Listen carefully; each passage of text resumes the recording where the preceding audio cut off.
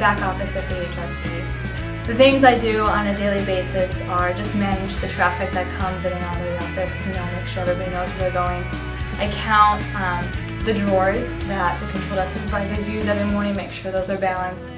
I check over audits, check over the work of the control desk supervisors and the building supervisors.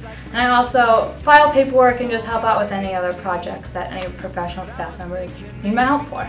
I love working as an office assistant because it allows me to work with the professional staff on a lot more personal level rather than working up at the front desk, and I really enjoy that. I really have enjoyed getting to know them. So it's a great job and I love it, and I'm glad that I've had the experiences I have had back in the office.